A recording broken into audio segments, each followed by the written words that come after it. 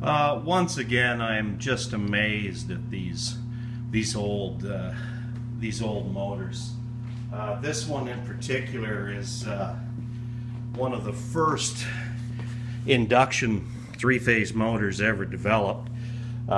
It's by General Electric, Schenectady, New York. The design dates around 1890s. This one's a 550 volts, and it's a plain bearing arrangement, but it's an oil bath. Runs in an oil bath. You got a cup, an overflow cup. You can add a little oil. You can add a little oil in the top. These will literally run forever. Picked this up down around Niagara, which of course that's where a lot of the motor developing designs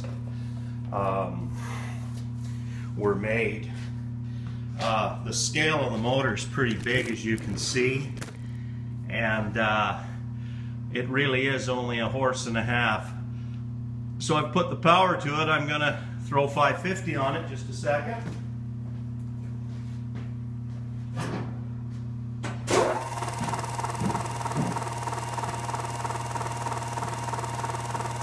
Looks like I've got perhaps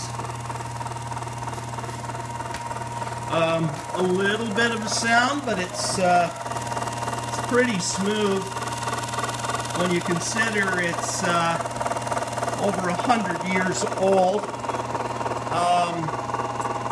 Keyway's in excellent condition. And of course, I don't think you'd ever wear those bearings out, as long as you're good and you keep the oil in them. But the design, I think, it is incredible. Very cool looking. Not sure what I'm going to use it for, but these sorts of things you just don't pass by and you pick them up.